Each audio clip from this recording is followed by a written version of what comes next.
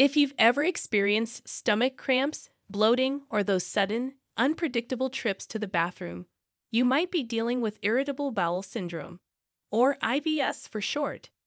Irritable bowel syndrome is a common but often misunderstood digestive disorder that affects millions of people worldwide. Irritable bowel syndrome is characterized by symptoms such as abdominal pain, bloating, and diarrhea or constipation, as well as other changes in bowel habits, and it can significantly impact a person's quality of life.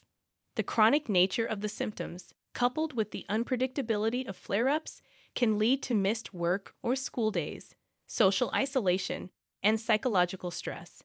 Unlike some other gastrointestinal conditions, irritable bowel syndrome doesn't cause any structural damage to the digestive tract, which is why it's considered a functional disorder. Approximately 10 to 15% of the global population is estimated to have irritable bowel syndrome, making it one of the most prevalent gastrointestinal conditions worldwide. While irritable bowel syndrome can affect people of all ages, it is most commonly diagnosed in individuals under the age of 50, and its prevalence decreases slightly with age. And in terms of gender, irritable bowel syndrome is more commonly diagnosed in women, with a female-to-male ratio of about 2 to 1. In some studies, up to 70% of the diagnosed patients were women.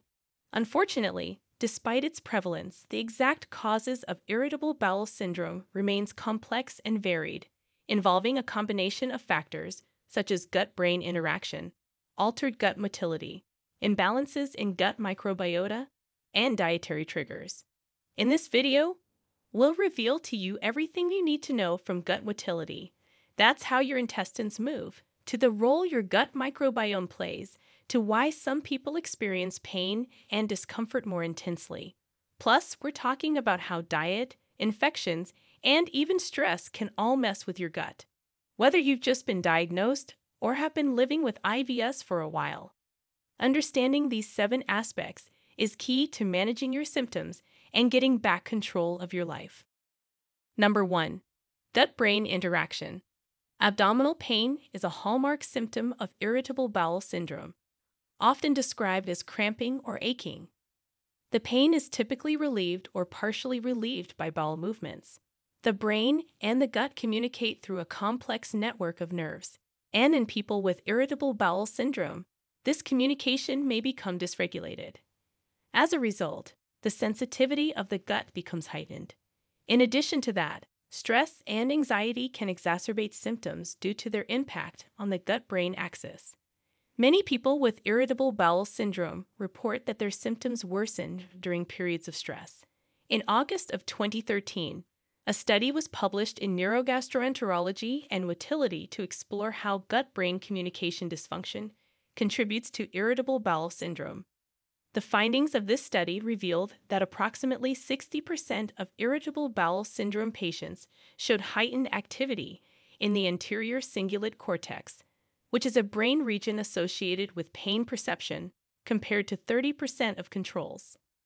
About 70% of irritable bowel syndrome patients exhibited increased cortisol responses to stress, compared to 30% of controls.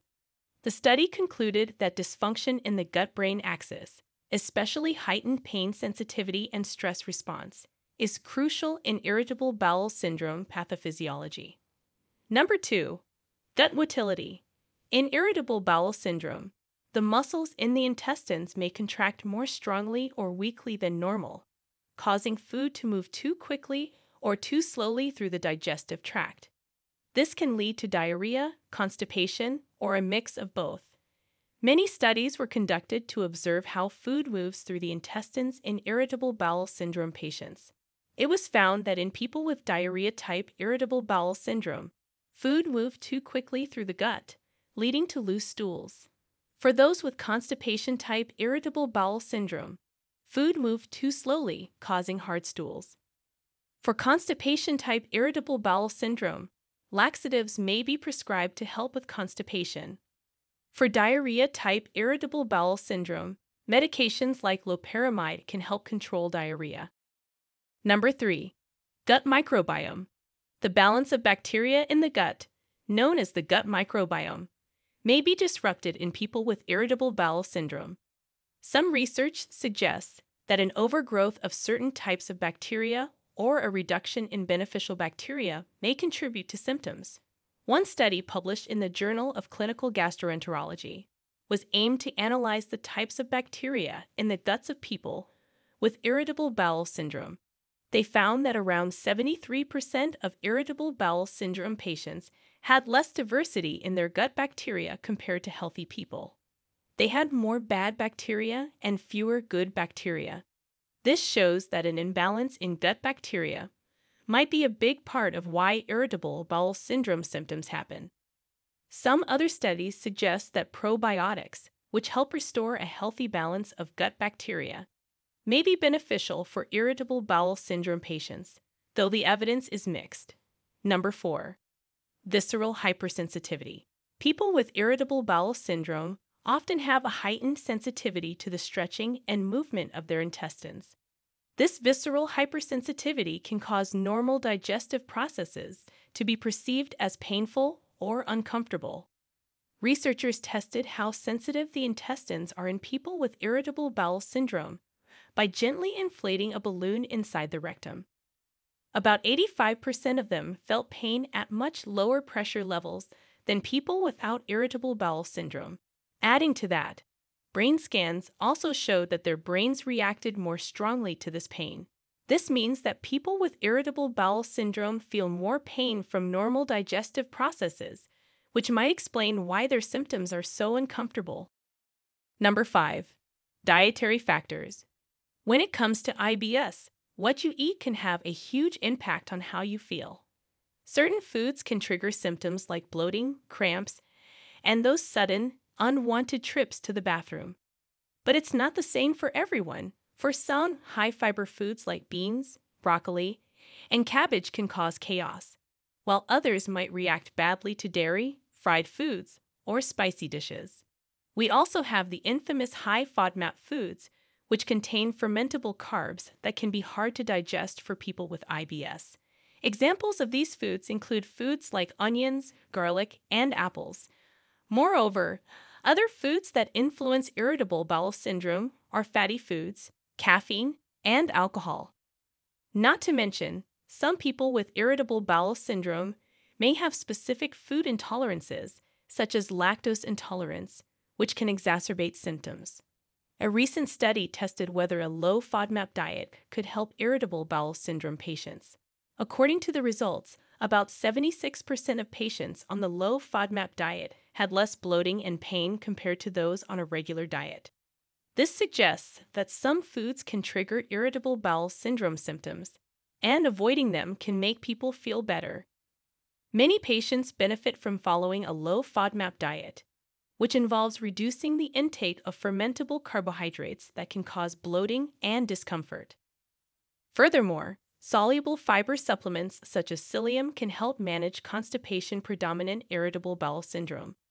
However, watch out because insoluble fiber found in foods such as beans, nuts, and whole wheat flour may worsen symptoms in some people.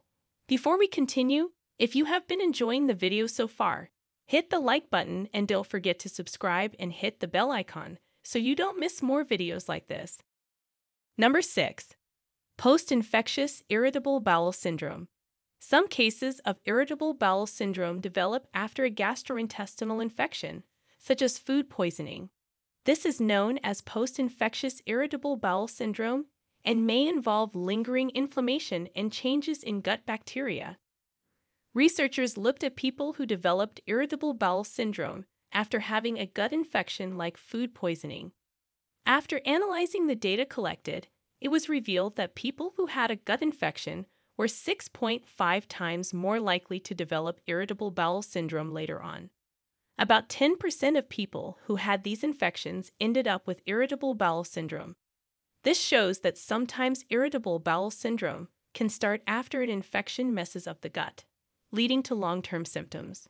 Number 7. Psychological factors. Stress, anxiety, and depression are common in people with irritable bowel syndrome, and these psychological factors can exacerbate symptoms. The relationship between stress and irritable bowel syndrome is bidirectional. meaning that stress can worsen irritable bowel syndrome symptoms, and chronic irritable bowel syndrome can lead to increased stress and anxiety. Fortunately, treatments such as cognitive behavioral therapy, vet-directed hypnotherapy, and mindfulness-based stress reduction have been shown to reduce symptoms in some irritable bowel syndrome patients by addressing the psychological aspects of the condition. In addition to those, techniques such as yoga, meditation, and regular exercise can help manage stress and reduce the severity of irritable bowel syndrome symptoms. So, this was a simple explanation of irritable bowel syndrome. Even though there is no cure for this condition, the symptoms can be managed effectively through a combination of dietary changes, lifestyle modifications, and medications. While it can be challenging to manage, understanding the condition and working closely with doctors can help individuals control their symptoms and improve their quality of life. Now, we want to hear from you. Do you or anyone you know suffer from irritable bowel syndrome? What dietary changes have made the biggest difference for you in managing IBS? Share with us your experiences and opinions in the comments below. We love to hear them. Thanks for watching.